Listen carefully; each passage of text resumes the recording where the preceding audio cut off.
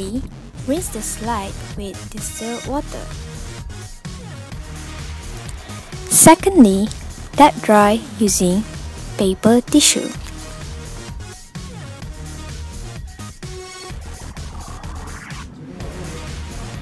Thirdly, apply Vaseline on the edges of the cover slip by using a toothpick.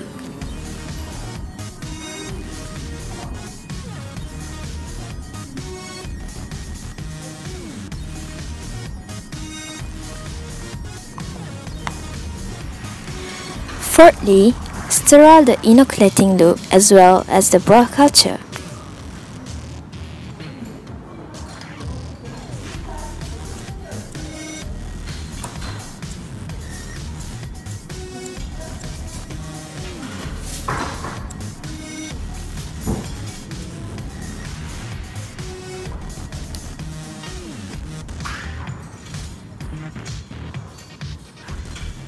Next, place a drop of E. coli broth culture on the center of the cover slip.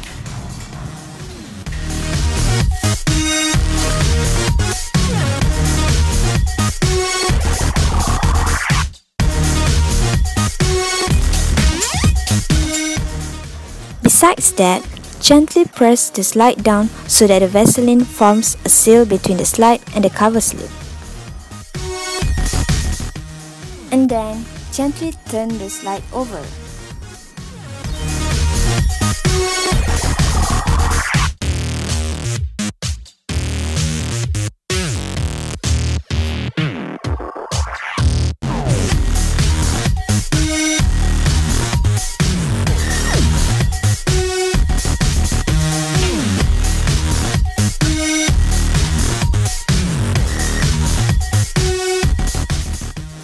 Sterile the inoculating loop and inoculate the E. coli broth culture.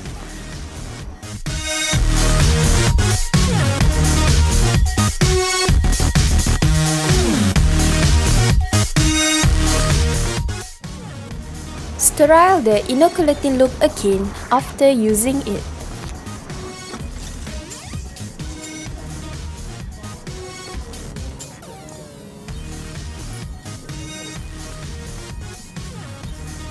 Put a cover slip over the bacterial suspension and press it down gently.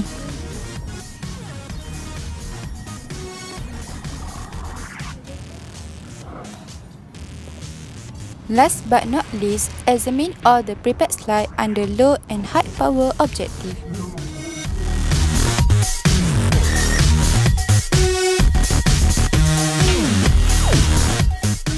Keep watching and don't forget to hit the like button down below.